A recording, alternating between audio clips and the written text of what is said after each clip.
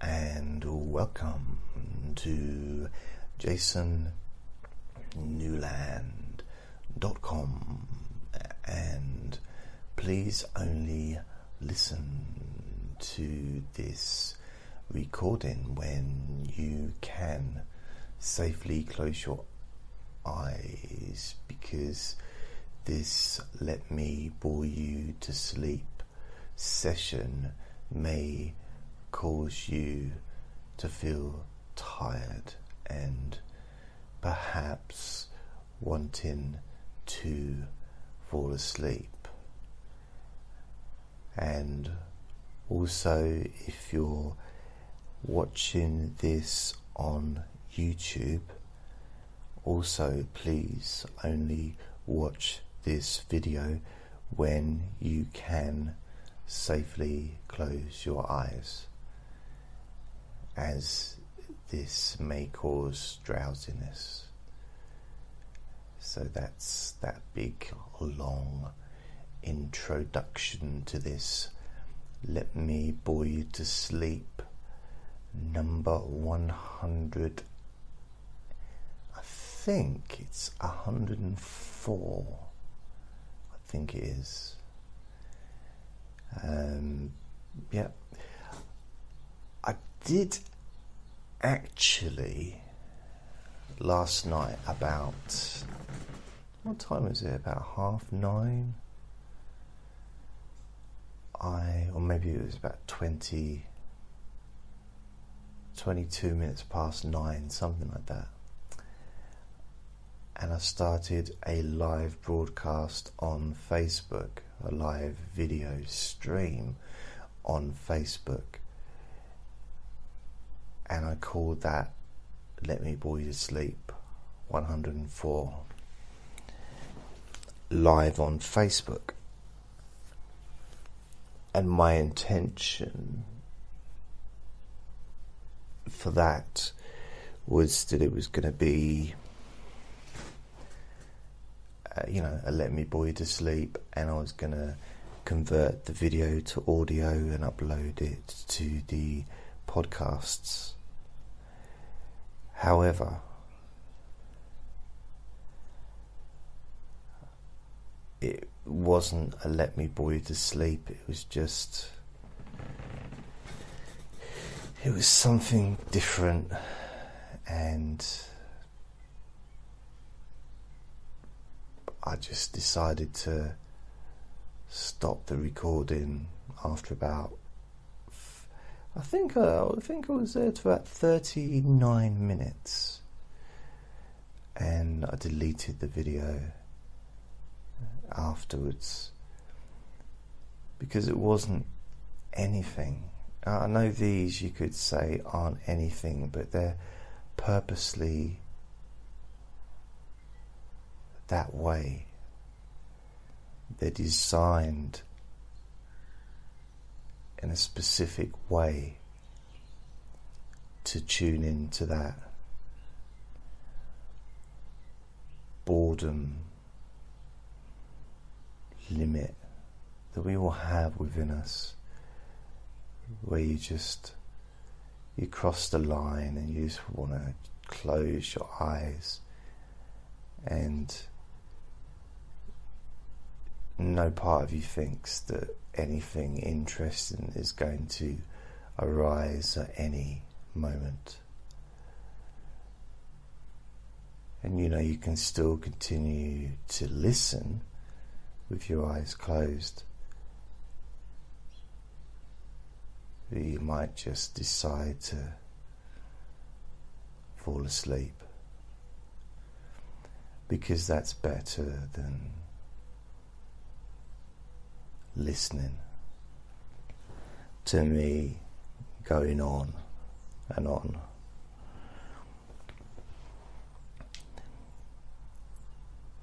Now, with the video yesterday, the live stream, it just turned into me reading out comments that were being left on Facebook, which is something that I did invite people to do, and then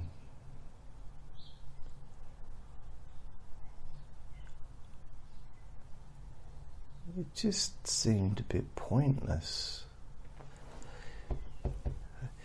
It's not something that I enjoy doing, or maybe it's something that I need to be in a certain mood to do.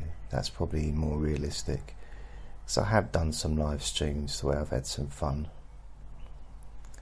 There was one a while back, not that long ago, but it was just me and some people on Facebook, and I was singing a few songs and I was just acting a bit silly, and that was quite fun.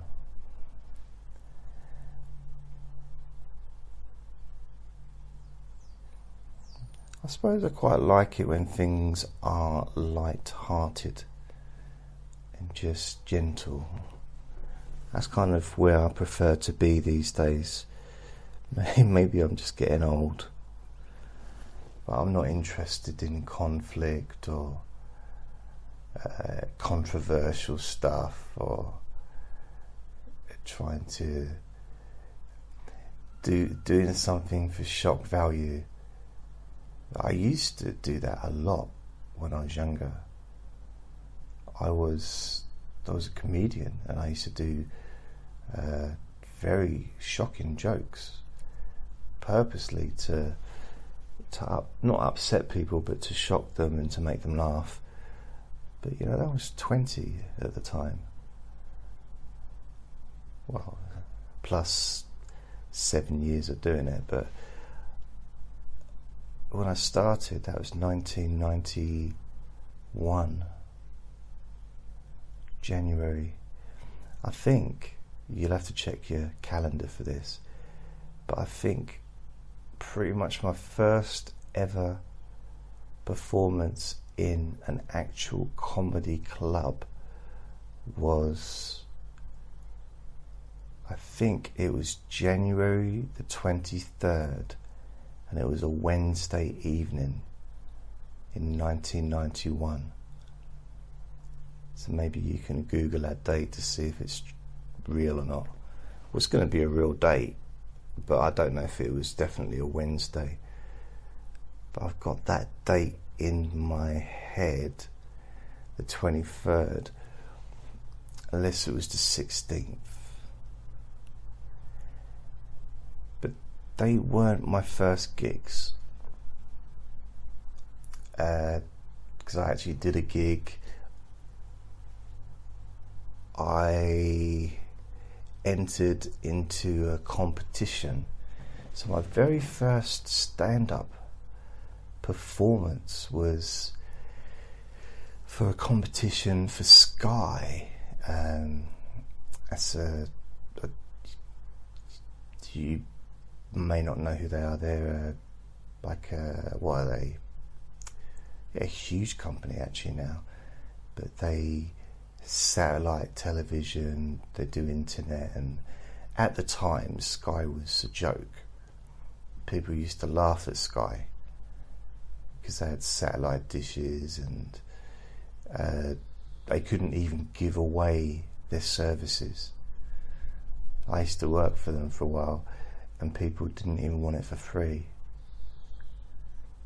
But now, they're really, really good and worth billions and billions and billions of dollars. So back then, this was just a really low budget television show, kind of on cable or satellite channel. So I remember going along to it because it was in, where was it in? I'm sure it might have been in Croydon, but it might not have been. It was quite weird because I actually became friends with the person that won that contest. but I didn't meet him at the contest because I didn't even get through to the television episodes. I did some stand-up, didn't know what I was doing, and then I went home, and I wasn't allowed any further. But I got a couple of laughs, which was nice. I think the first one was when I said that I was a comedian. Got a laugh then. And then my second performance was earlier in the month, in January 1991, because the contest I did or entered for was in 1990, and I think it was in the summer. Anyway, I went to this, I think this was a contest as well. This was a talent show in a pub, and yeah, I don't really recall much of it, other than I didn't win anything.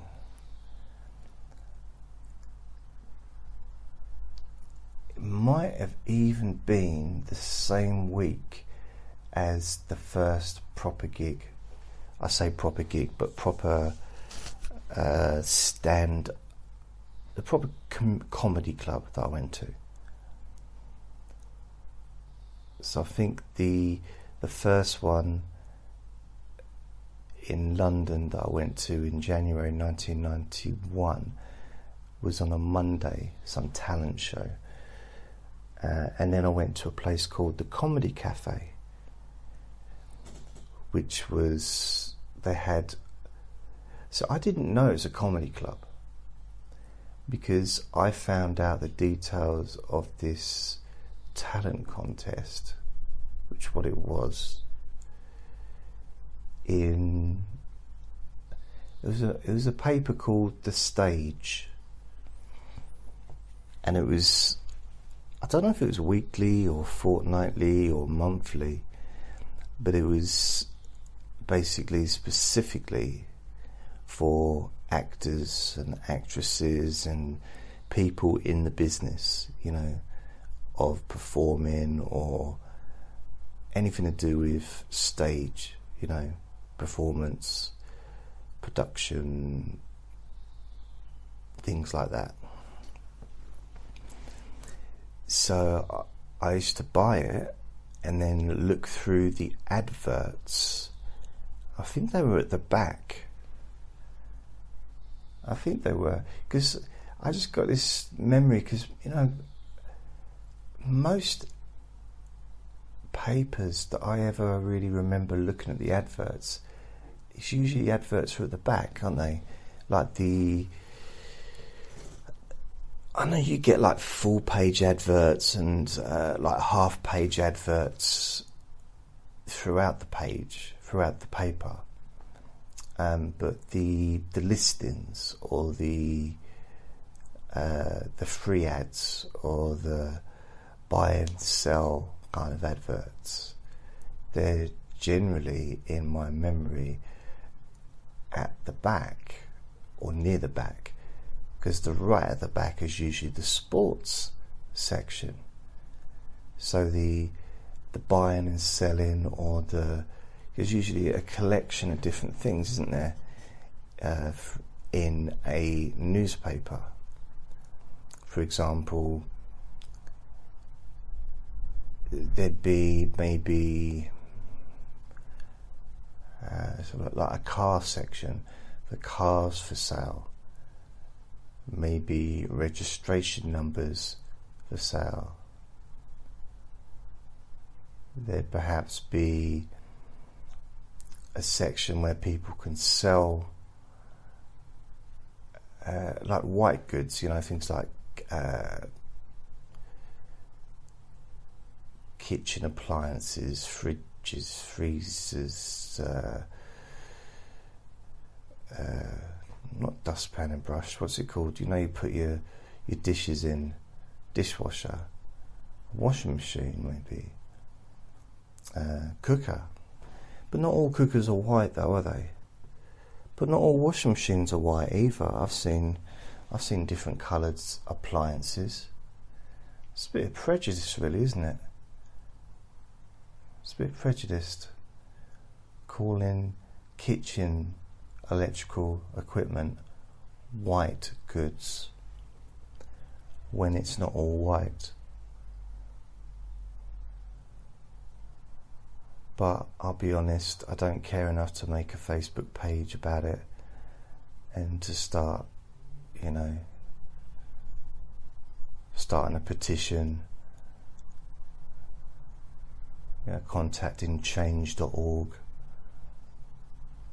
and sending the petition around to all my Facebook friends, and then just basically wasting my time with that. I don't feel the need.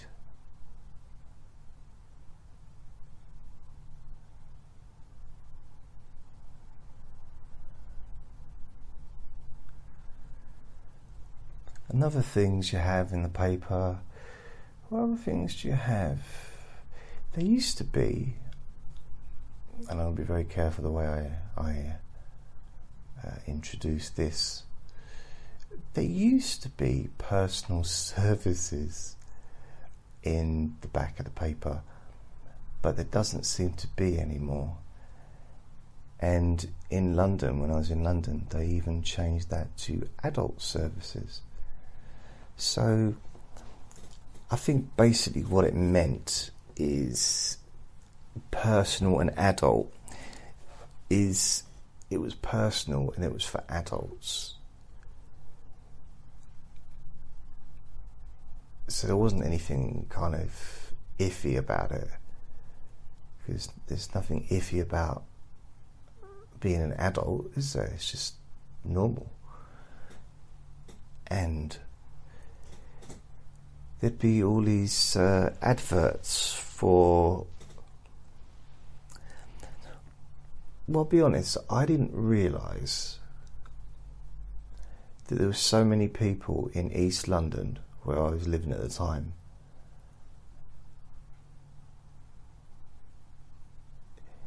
with the need for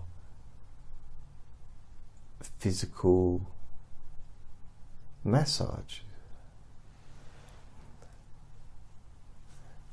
Because I lived there for 12 years, and considering the amount of masseurs, the amount of massage services that were being offered, East London should have been the most relaxed place, the most mellow place ever. People should have just been walking around completely relaxed, all the muscles and tension gone. So I don't know kind of what happened, but there's a lot of massages, therapists and services, and it wasn't just that, there was also saunas. I mean, it's a very healthy area really, East London. The amount of saunas that were available, you go in there and I imagine go in and have a nice sauna and get rid of the toxins out of your skin, and, as long as you drink plenty of water, it'd be really, really good for you to gain the health benefits from attending one of these saunas. And they're also very personal as well, because whoever set it up, they'd use their own name to make it a bit more friendly and a bit more approachable. Like Lulu's sauna, Joe's sauna, or Kim's sauna.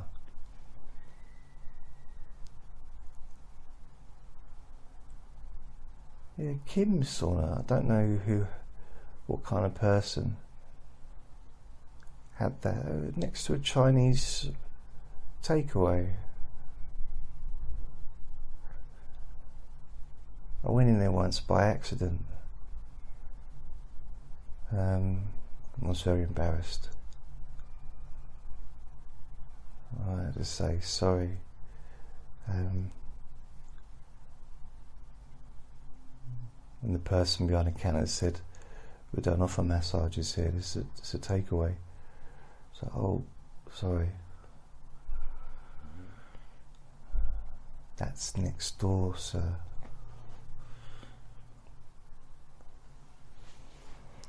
What other adverts did there used to be in the paper? I suppose it was things, because in my memory, I don't recall having the same kind of things as there are today. So, first of all, there was no internet at that time. Although the internet was around while I was in London, but it just wasn't around for the majority of the time. And even when it did come in and the internet was available, it'd take about a week for a picture to actually show itself on the screen. With dial-up, it was very slow. It was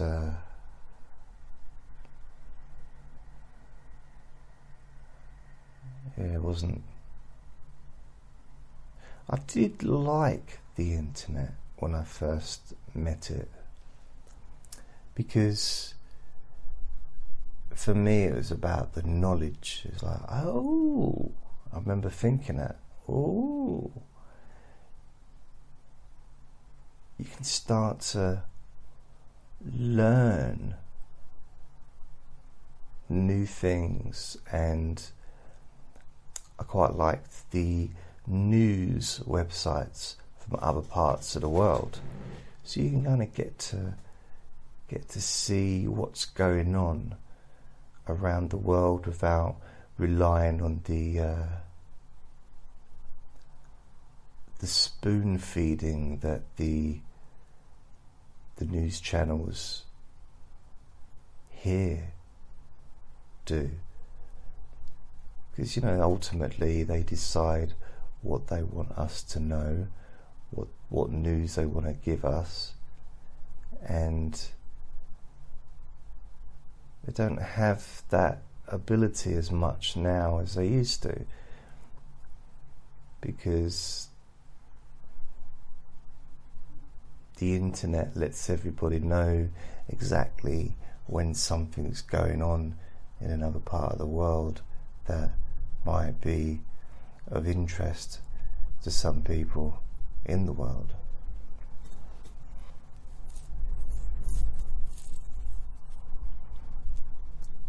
I don't get so fascinated by presidents.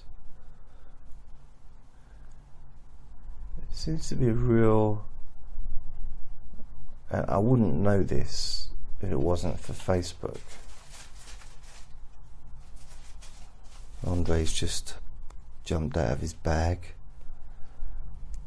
I think he's going to be awake. Oh, he's just done a really loud... I won't go into it, but...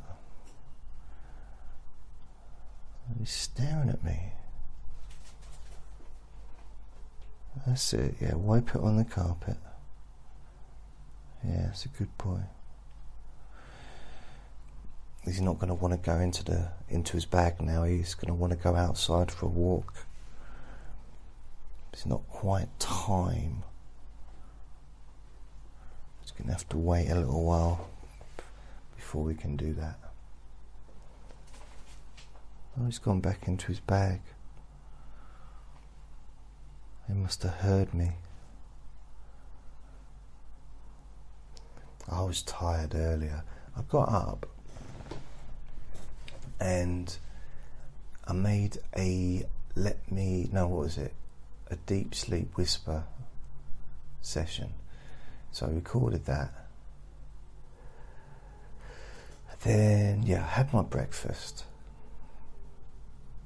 and then I thought what I'll do is I'll do the editing, upload it, share it, all that stuff. And I was struggling to keep my eyes open while I was doing that. It was as if the session was being played to me, but it wasn't. Can you hear that in the background?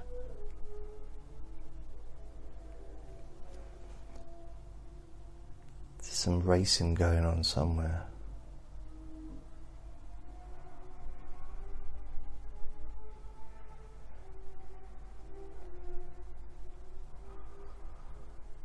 Oh, bless.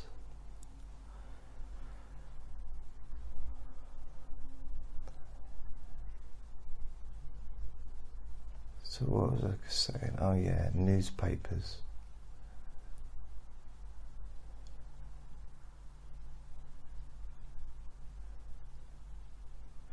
Oh, jobs. They used to have job sections, didn't they? And also accommodation. That's the two things that I used to use them for. Because when I was a younger man, I used to go through jobs like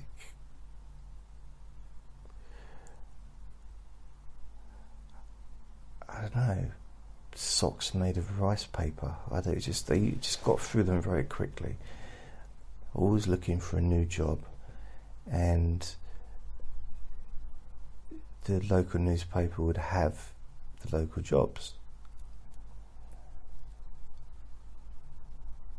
So I remember when I first moved to London, I bought the Evening Standard, which was a very, very famous paper in London. It's probably the most famous paper in London, really. It's been going for a long time, and they now give it away free. It used to cost money, now it's free. And for some reason, so I remember getting it and walking, because I was staying with my aunt, or like a cousin really, to be fair. She was my cousin, and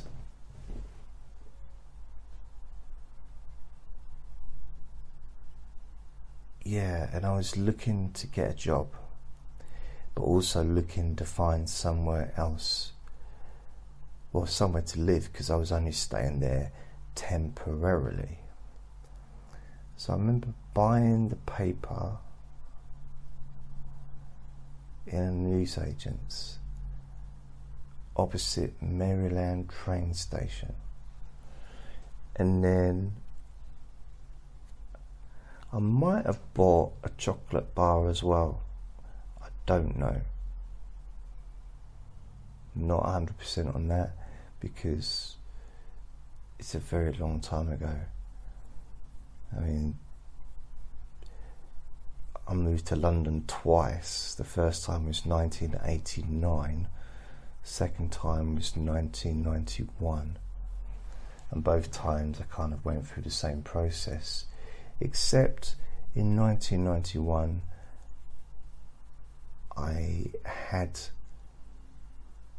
a room to move into, which I'd already sorted out previously,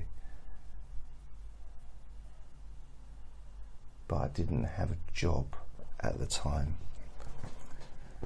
So I just remember probably both those times I'd get the Evening Standard plus the local papers as well, walk across the traffic. There wasn't traffic lights, but it was a zebra crossing, onto this kind of like a roundabout area opposite Maryland train station. And there's basically 3 different roads. One road went up to Forest Lane. One road went up to Leytonstone. Leytonstone High Road or Leytonstone Road, and the other one led to is the way towards Stratford train station. I can't remember what that road was called. It might have been called Maryland Road. But it was kind of like this roundabout, but not a roundabout like you'd expect. There was actually stuff on it. There was like seats, and there may have even been toilets on there. I don't recall, but it might not be there now. It might just be a roundabout with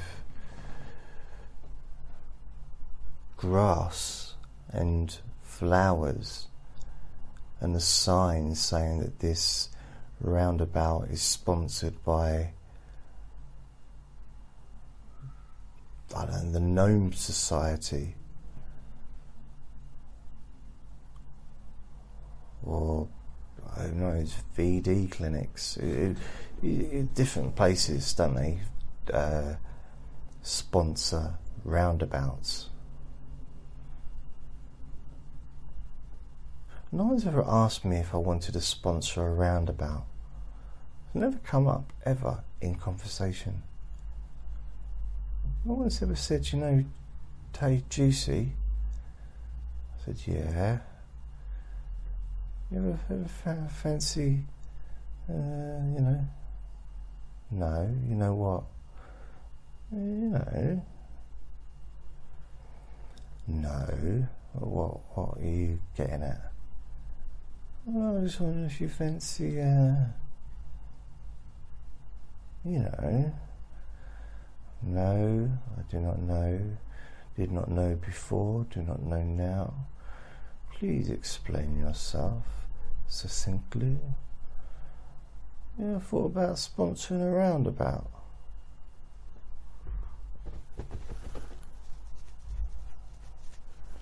And when I heard that, it reminded me of the Elvis song Roustabout, and how you could just change the word to roundabout and it'd still be a really cool song.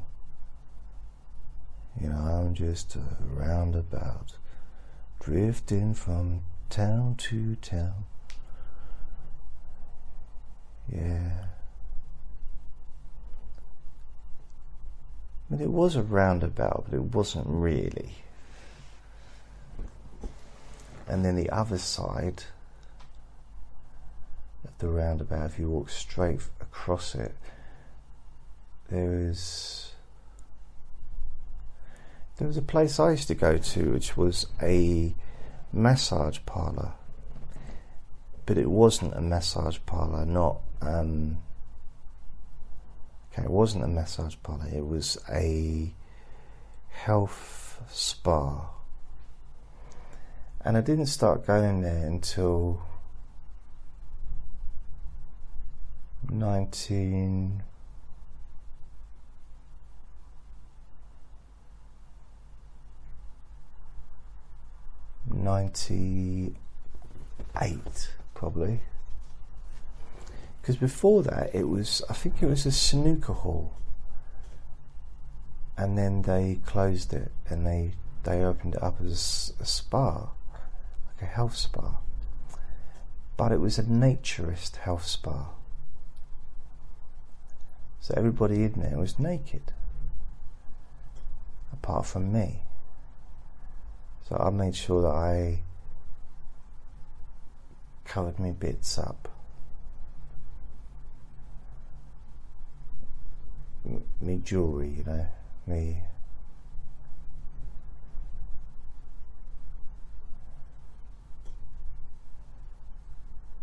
ring and my other jewellery. Just made sure I covered myself up. but only downstairs. The rest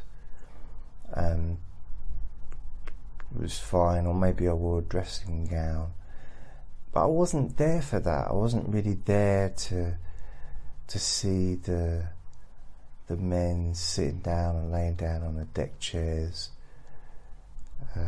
just freely being free. I mean, I'm good luck to anyone that wants to just relax and let it all hang out. But I was there because I had a back problem and I wanted to have a massage.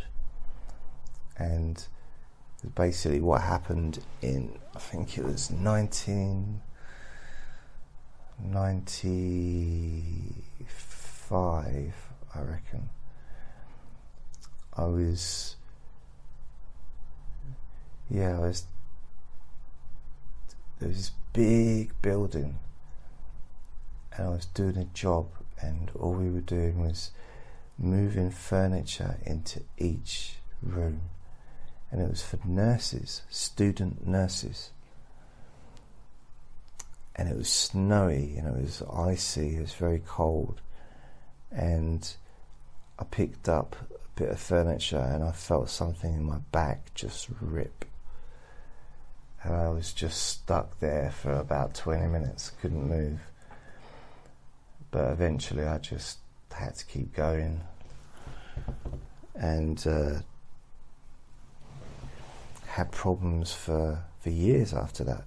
So I was trying to loosen it up and just make it feel a bit better, which is why I went to this therapeutic massage place, and it was just up the road from where I lived, so it was handy. And they also had I got shown around what they had. They had a sauna, they had what's that bath? The bath with bubbles.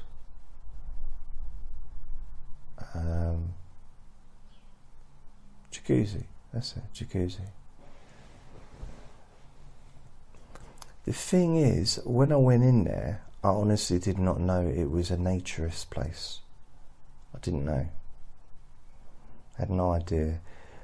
But I did, because it was very open, and it was, I think it had prices for the massage and the different types of massage.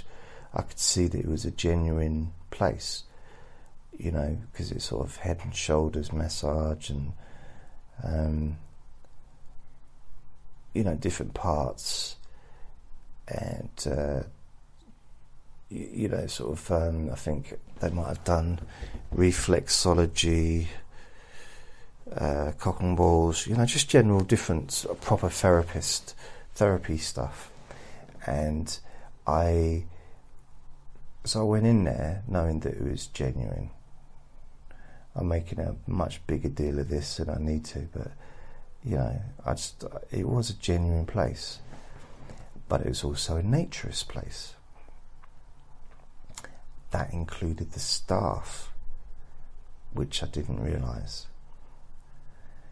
And that was not the reason I went in the first time. And I repeat that sentence. It was not the reason I went in there the first time. But subsequent times,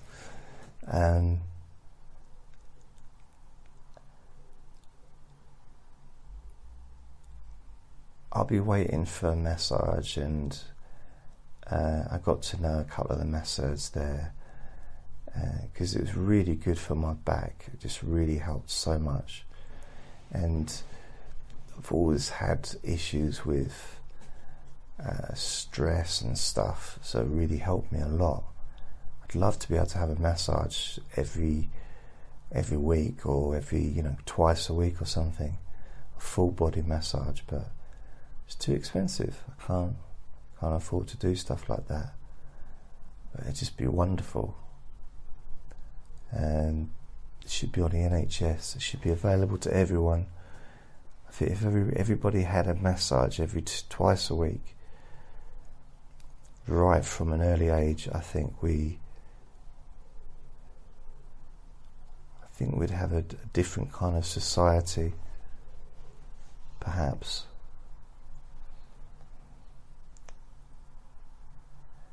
So I got shown around. When I first went there, a lady came over and said, "Would you like? I'll show you around the different places. You know, the facilities." I'm not sure if there was a gym there. I think there was a gym there as well as a Tony and a Paul. Ba boom boom boom. But she took my hand and kind of led me into the area where there was a sauna show, but she didn't have anything on, and I noticed that. You know, I tried not to notice, and she said it was all right to wear shorts or a dressing gown, but you can't wear clothes. And then we got into the jacuzzi, the bubble bath thing, and it was only me and her there. And she was just asking me what I was looking for, and I said I just explained about my back and looking to just get a bit of relaxation, because relaxing isn't something that I was ever really very good at when I was a younger man. I wasn't the most relaxed.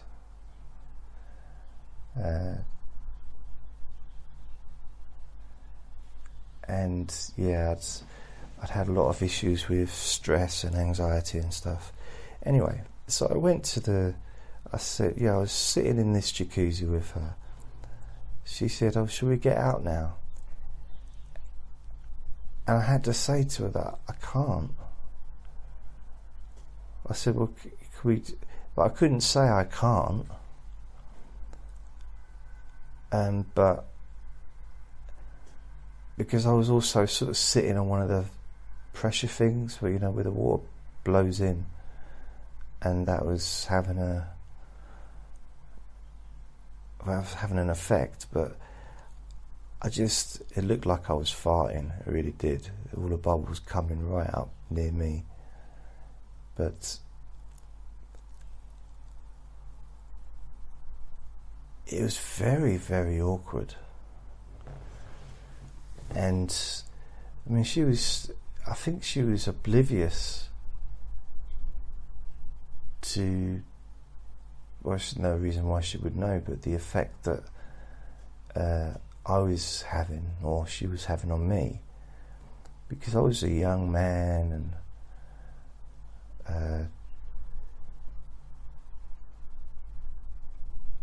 you know, sometimes I could get turned on by a sandcastle. You know, it didn't take much at times. You know, sometimes, you know, a certain configuration of clouds could make me feel horny. It's like, oh, it looks like boobies. So, you know, so that's just the way it is, but or the way it was, not now. I'm very much more of a mature man ish. But here's a weird one. I went into, because I had to lock my clothes in a locker. I went into the locker room, got my clothes, got dressed, and was just about to leave the room, and there was a lady standing there. and she was naked, completely naked. Sounds like a fantasy, but it's true. It's a different lady as well. And she said to me, "Can you please take my clothes off? I need them." No, she didn't. She said, "Oh, hello." I said, "Hello. You alright?" She said, "Yeah, you?" And I really felt a connection with her. Like I'd wanted to... I did kind of go over and talk to her and say, "Well, I better go now," but the weird thing about it is if she'd have had clothes on, I possibly would have asked her if she wanted to go out for a drink or something.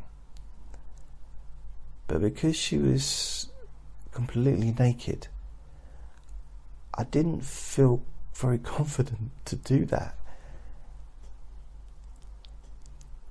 So I'm kind of pleased that we wear clothes.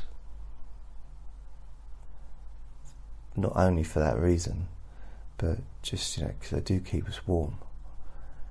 Plus, they hide the bits you don't want to be seen.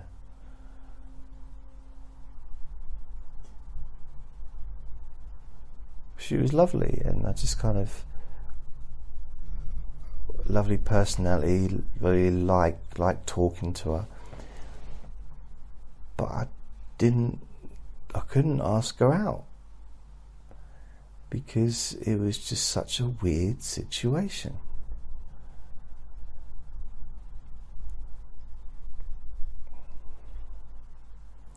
Anyway, the place ended up getting closed. And, well, I don't know why they closed. Maybe... I think the building, the people that owned the building wanted to turn it into a hotel or something like that.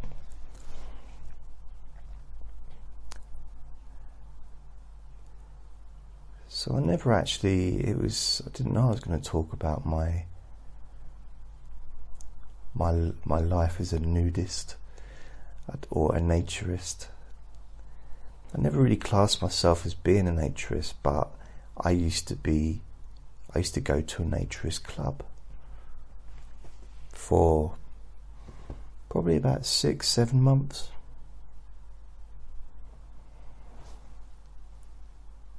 Generally once a week, just for the massage. I didn't bother.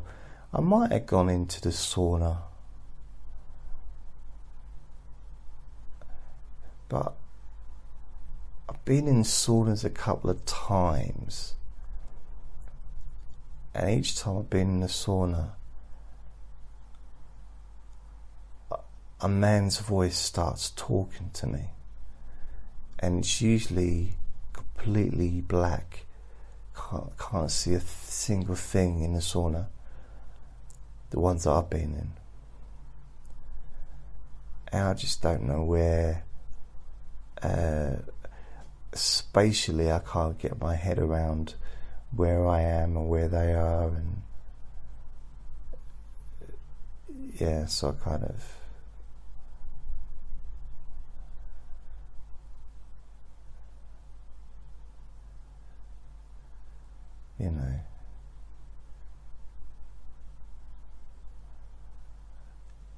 leave very quickly.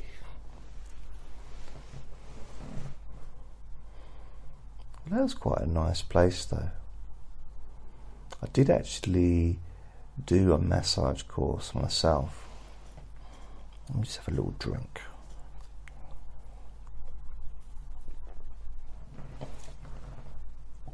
In 2002,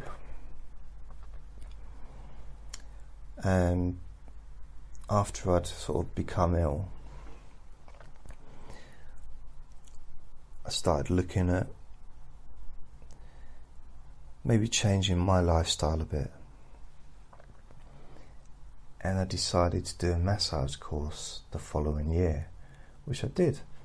So it's a holistic therapy course. Started it in probably September 2003, and it was like reflexology, Indian head massage, full body massage, and something else as well, I forget, but also anatomy. It was part of the course. So I learnt some reflexology, and I learnt the full body massage, as well as practicing on civilians as well. And I was pretty good at the massage. It's quite easy, really. It's you know, it's not that complicated. It is hard work though. I was very surprised at how much physical effort goes into massaging someone. And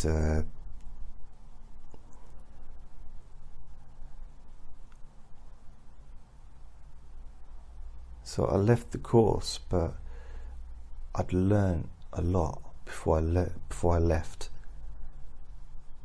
I didn't learn the Indian head massage, and yeah, so that was and I think there was the other things that they might have covered that I didn't do, like anatomy, some of the anatomy stuff.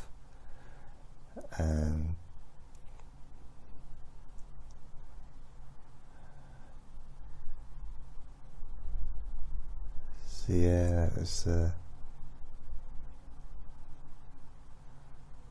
something that I wasn't expecting to tell anybody about ever. I forgot all about it. Not the massage course, but the naturist club that I used to go to.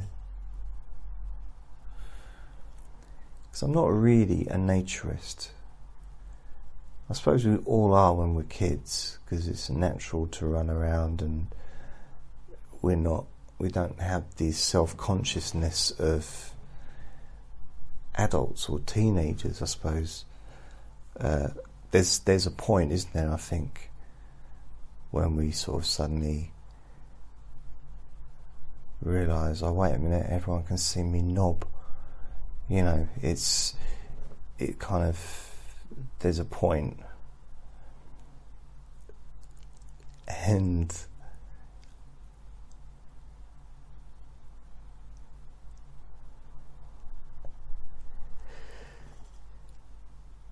yeah, so I quite liked that place, but at the same time, I was a little bit nervous about it. I'm just not really sure what they were. It's like, what are they really up to? What are they really up to? But they weren't up to anything. It was just a bunch of people that were just relaxing, really just relaxing. And it was relaxing. They even had a television. So for people that were just going there to have a drink, I think they might have even made food, I don't know. That would be the kind of place I'd quite like to go to.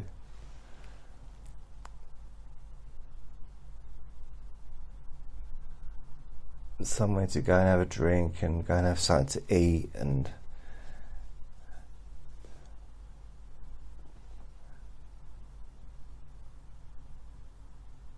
because you can't hide. You can't really put on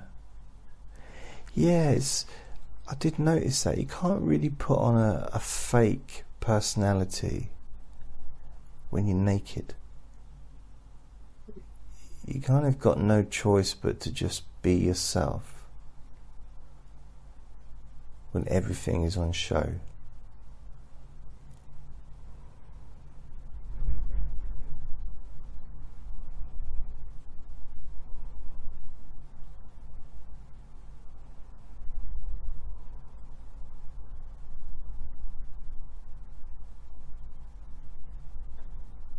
Yeah. It's Saturday today. I'm recording this, it's 1 minute to 5 in the evening, and I know, or in the afternoon, I know that Andre, and he's listening. As soon as I say his name, his ears pop up, guaranteed. He's listening to me. In fact, the second I stand up, he'll run out of his bag. I know. That's what he does. I can predict his behaviour sometimes, because all he wants really is to go outside and roll around in the mud, the wet grass, and just do his thing. He loves being outside, especially when it's nice. I mean, even though it's not sunny or particularly warm, it's still mild today. A little bit of a wind, but still mild.